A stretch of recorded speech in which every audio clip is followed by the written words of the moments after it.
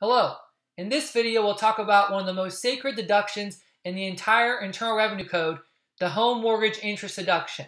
Now, the Home Mortgage Interest Deduction is what some call sacred. Sacred, the only time I've really heard the word sacred is when we're talking about sacred cows.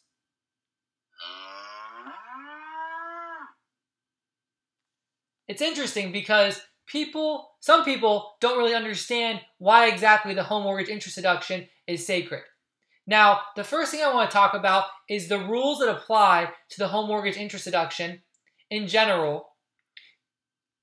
And then I want to talk about the history of the home mortgage interest deduction, social policy, why exactly it's allowed and why exactly it is considered sacred, the effect of the standard deduction in terms of whether somebody might be affected in terms of social policy, and finally some interesting issues involving the home mortgage interest deduction. So the first topic we're going to cover is the application with respect to the tax consequences of mortgage interest deduction, whether you can actually deduct and what actually goes into the deduction.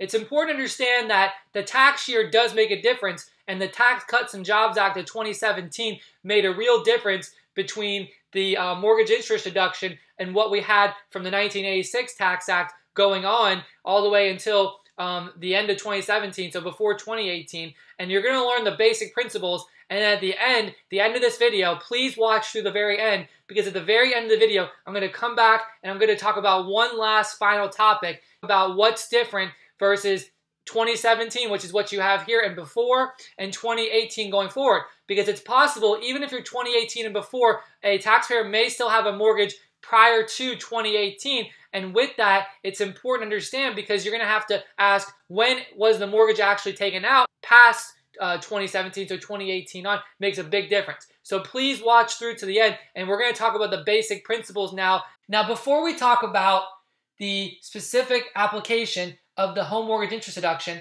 recall from previous videos we talked about the big three activities when it comes to deductions. Remember? Business activities, investment activities, and personal activities. If you recall, the general rule says that business and investment activities can be deducted, but the general rule for personal is that unless otherwise specified, a personal deduction cannot be deducted. So the home mortgage interest deduction involves personal property. It involves personal property. That's what we're talking about. So that's the first thing to understand. When we're talking about the home mortgage interest deduction, we're really referring to personal property. Now, it can also apply to business or investment property, rental property, but this is really a carve-out and why it's so sacred. It's all about home ownership. That's one of our thought of as, in America, one of our main dreams is possibly for you to own your own home. It's a huge deal. So the first thing to understand is that the home mortgage interest deduction applies to a qualified residence. A qualified residence. And we're going to talk about what the definition of a qualified residence is. And there's really two different definitions possible. There's really two different definitions. The first definition of a qualified residence is a principal residence. Now, a principal residence means that it's the residence that a taxpayer lives in for a majority of the tax year, more than half of the year. That's considered the taxpayer's principal residence. So if there is a mortgage on that property, and we'll talk about the specific mortgages possible, it's possible that the taxpayer can deduct the mortgage interest on that property. And by the way, there's other things. I know you're thinking of, okay, mortgage interest, it's the interest on the mortgage alone, right? And that is normally what we think of when we think of mortgage interest, but it also can apply to points and some other things. But think about it. The interest and the points on that mortgage, that's the main thing. Now, the other property that qualifies for a qualified residence is what we call a personal residence. A personal residence. Now, a personal residence is any residence where a taxpayer lives for greater than or equal to 14 days during the taxable year. It's possible that a taxpayer can have more than one personal residence. Maybe someone owns multiple vacation homes. You have a vacation home in Aspen, you got a vacation home in Florida, you got a vacation home in California. You can only use one personal residence and one principal residence. The qualified residence rule for the mortgage interest deduction allows both one principal residence. If you think about it, you can only have one principal residence. It's the residence you've lived in for majority of the tax year, more than half the year. So you can only have one. It's only possible to have one. You can't have two, right? So you can only have one. But a personal residence, you can have many, but you can only use one. So it's whatever personal residence that the taxpayer designates. Whichever one the taxpayer designates. So that is a qualified residence. It's these two properties. It's two properties potential. You don't have to have both. You can have one, you can have none, right? Well, you don't get a deduction if you have none. You don't have to have both, but you can have a principal residence and one personal residence. So what kinds of financing or mortgage are covered by this? So there's two types. And again, and you're going to see that both of these, the mortgage interest and again the points and other things, but mortgage interest and the points are what we generally think of when we think about this. There's two types that can be deducted on the qualified residence, which again is the two properties. So the first is what we call acquisition indebtedness. Acquisition indebtedness. Now, acquisition indebtedness is the plain vanilla type of indebtedness we think of when we think of buying a home. It's the mortgage you take out to buy, build, improve, or possibly even refinance a qualified residence, so one of these residences above, and it has to be secured by the residence, either principal or personal residence. Now, acquisition indebtedness has a limit. At the time of this video, the limit is $1 million. But you might be watching the video at a different time where the amount is different, so you have to look at this. But it's $1 million at this time. And an interesting thing is at this time in the video, it's not inflation adjusted. I'm going to talk about that when I talk about the history in a moment. So that's the first type of acquisition indebtedness. I'm sorry, that's the first type of indebtedness or mortgage. You can deduct the interest and the points and whatnot. The other type is called home equity indebtedness. Home equity, right? Home equity indebtedness. And home equity indebtedness,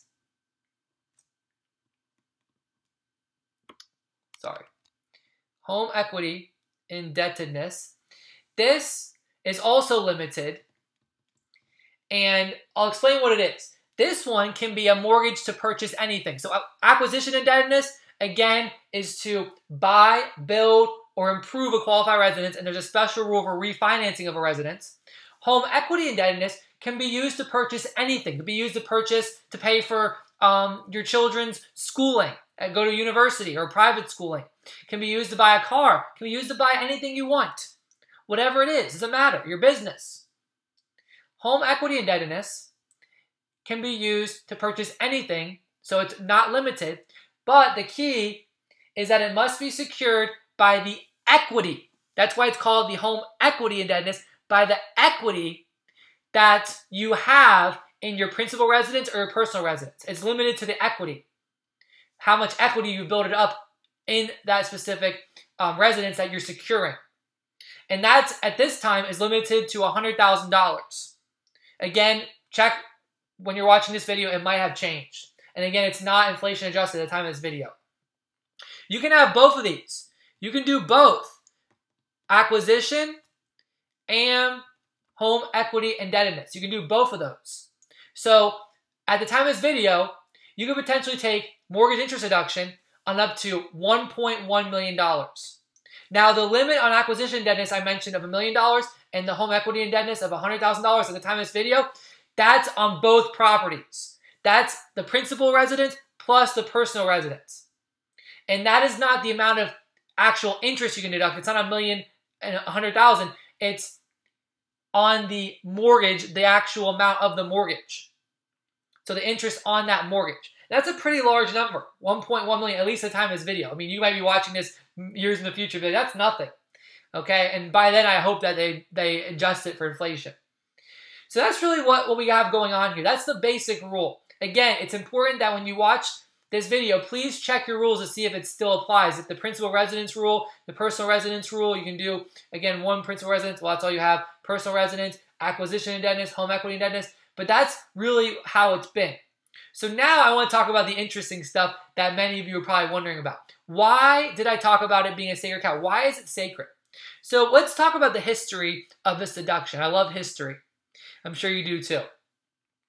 So at one time in our tax law history, a taxpayer could deduct any personal interest, even on your credit card. Can you believe that? Any personal interest, even on a credit card. Well, after the Tax Act of 1986, we have the Internal Revenue Code of 1986 come around. The personal deductions were severely limited, especially when it came to interest. And the only interest deduction that was allowed for personal, well, there was two. There was the home mortgage interest deduction, which we're referring to, and the student loan interest. But the home mortgage interest is the one that really was huge. It was widely accepted by the different political parties.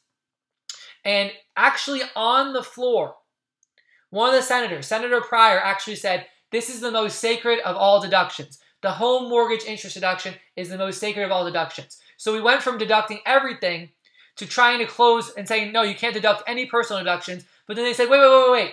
We can't get rid of this home mortgage interest deduction. And you might be saying, why? And it all has to do with social policy. Congress says that it's the American dream to own a home. So we talked about the history. Now we're talking about social policy. So this leads to the history, to the social policy, why it's been kept, and why it really is sacred. At the time of this video, there's some potential tax reform that's being debated. Whether it actually will happen, we'll see. But one of the things that they're proposing is eliminating almost all the itemized deductions, but they're keeping two of the most sacred deductions of the entire Internal Revenue Code. And the main one is the home mortgage interest deduction. Because again, American society views and has always viewed as owning a house as something that's just part of American culture. Does the home mortgage interest deduction really incentivize buying a home instead of renting? Well, let me talk about something interesting that you might not think about. Back in 1986, when this deduction was kept, interest rates back then on mortgages, take a guess, 14 to 15%. We had the savings and loan crisis of the early to mid 1980s, and home mortgage interest rates on average were 14 to 15% average. That's very high.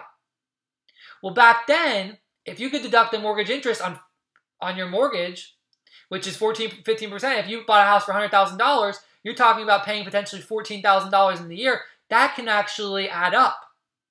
At the time of this video, interest rates have severely gone down, and they might go back up. It depends on the year. Right now, they're on average between 3 and 4%.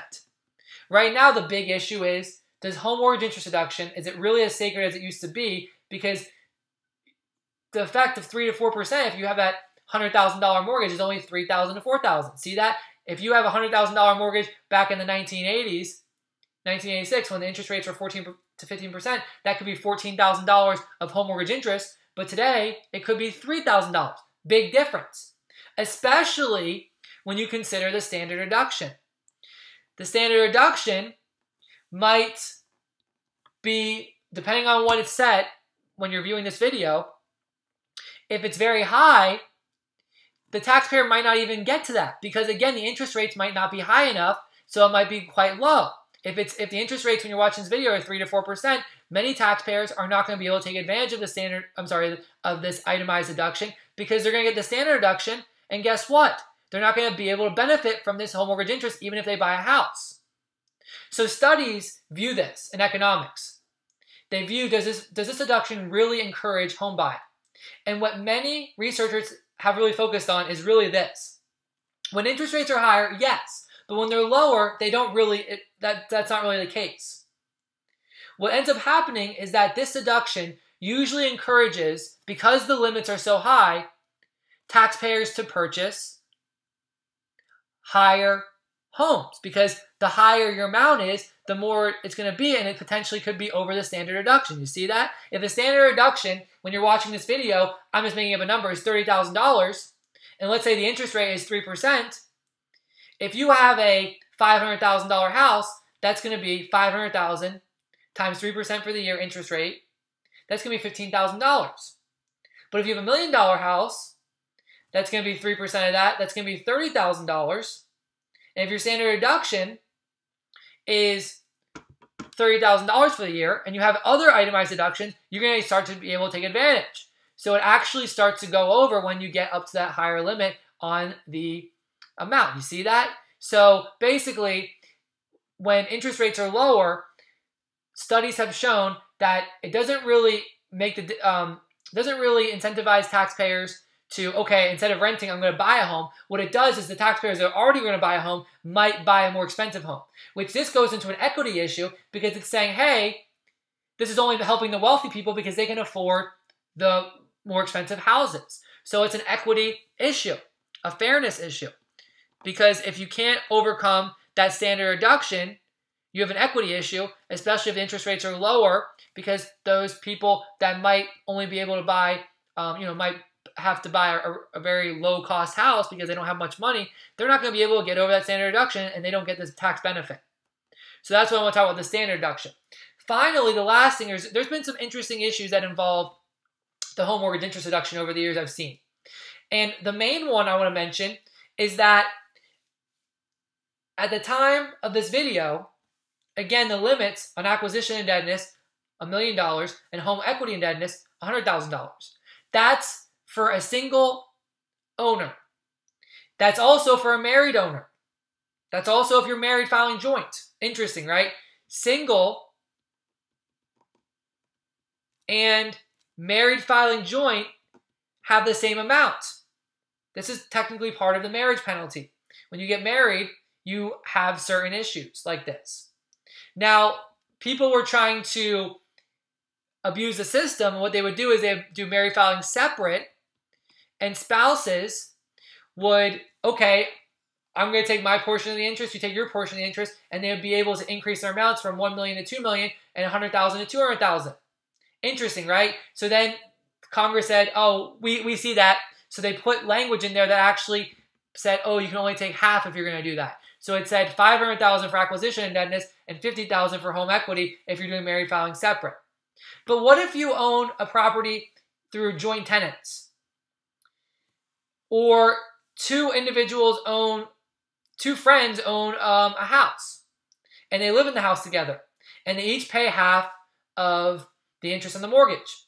Well, interesting enough, guess what happens? They both still have the $1 million limit and the $50,000 limit. So this is something where it might actually encourage people not to get married. This is something where you see, and this is very interesting in the tax code, there's other areas in the tax code, it's a benefit not to marry. Not to marry. In some states where it's hard to get common law marriage by living in the same house, maybe because you have to be together for a long time, maybe common law marriage doesn't exist, this can actually benefit if you have a very expensive house, if you had, again, a $2 million house, you could take all the interest of the $2 million and $200,000 extra, because think about it. You have two owners. Let's say they're a man and a woman. They decide not to get married. They each pay half of the interest on the mortgage. They have a $2 million mortgage. Let's not worry about home equity indebtedness. Let's just say they have a $2 million mortgage, and it's all acquisition indebtedness. Okay?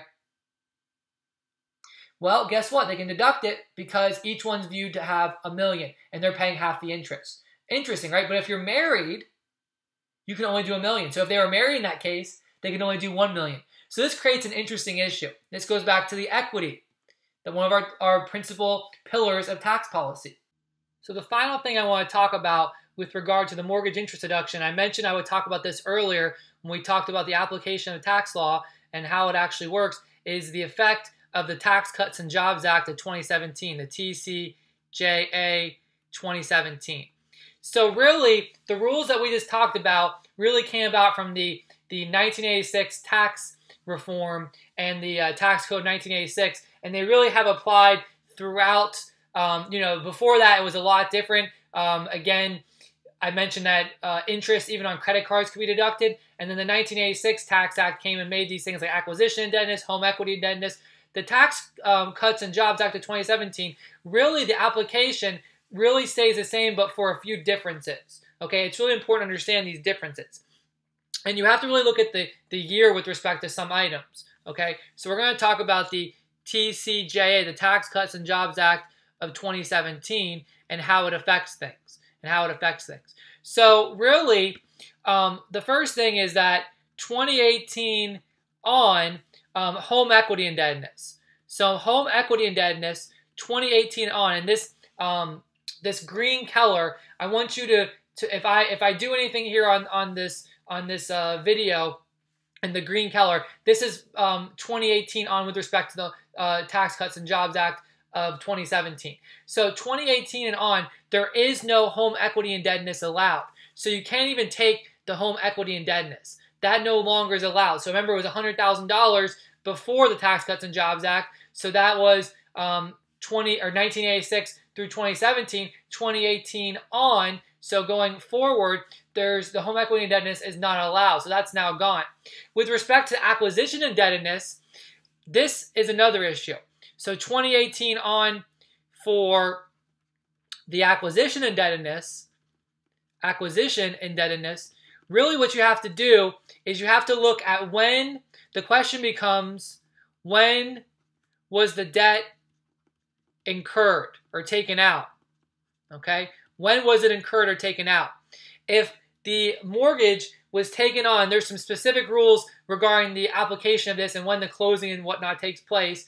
But I want to be clear, if it's 12, 15, 17, or before, then we apply the $1 million old rules for the acquisition indebtedness. But if it's after this date, after 12, 15, 17, then instead of being $1 million, which was the old rule, it's now going to be capped at $750,000. All right, it's going to be capped at $750,000. So this affects the acquisition indebtedness. This is still allowed under the Tax Cuts and Jobs Act of 2017, the acquisition indebtedness. Okay, this is still allowed, but you have to look at when the debt was actually incurred, taken out. And again, not going into the very specifics of this 12-15 date and what exactly that meant, binding contract versus closing and all that stuff, because you had to close by March of the following year and whatnot. We're not going to go into that. But if the debt was taken out 12, 15, 17, or before, you got to apply the old rule. And that's going forward. That's going into 2018, 2019, and going forward. Okay? Even though home equity indebtedness is not allowed 2018, 2019, going forward. However, if the debt is taken out after 12, 15, 17, then 2018, 2019, and so on, the interest on the acquisition indebtedness up to $750,000 of the principal amount of the loan is deductible, but anything beyond that is not deductible. So you can see a huge distinction, because let's say you have a $1 million debt in acquisition indebtedness, and it was taken out in 2017. Let's say in July of 2017, you close in 2017 as well. Well, you're going to be able to take the full $1 million, the interest on the full $1 million of that debt. But if you took that out the next year, let's say July of 2018, so after 12, 15, 17, then you can only deduct the interest up to $750,000. The interest on the remaining $250,000 to get to $1 million is going to be disallowed, not allowed. So that's very important to understand, and that does make a big difference. But overall, the rules are still the same. The only difference, again, is that 2018 on, you can't take home equity indebtedness regardless of when the debt was incurred. But for acquisition indebtedness, you have to ask, when was the debt incurred? If it was incurred 12, 15, 17, so 12, 15 of 2017 or before, then you can still take $1 million, the old amount, even going forward, 2018, 2019, going forward into the future. But if the debt was taken on, incurred after 12, 15, and 2017, so going forward, 2018, 2019, you have a new debt, then you can only take the interest is only deductible on the $750,000 portion. So I hope that helps you understand. Again, the same discussion still applies. The same discussion still applies. So I hope you've enjoyed this video regarding one of the biggest deductions out there and the importance of this deduction with respect to various taxpayers.